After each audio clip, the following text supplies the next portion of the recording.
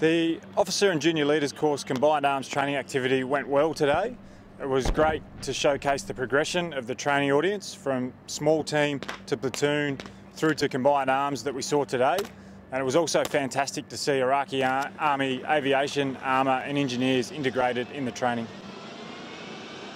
This course will have a marked impact at the junior leader level. That is the squad leader, the platoon leader through to company commander.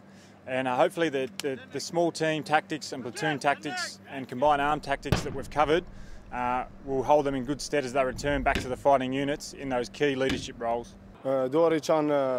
My task was to provide fire support for attack and clearing team, so my role was so important, and the thanks is for Anzac.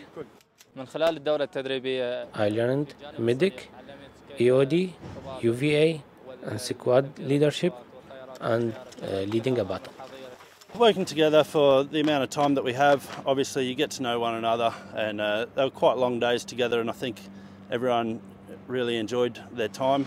It's good to see them graduate, it's good to see the outcome of all the work that we've put in together, and we were really happy to see them get the result that they got today.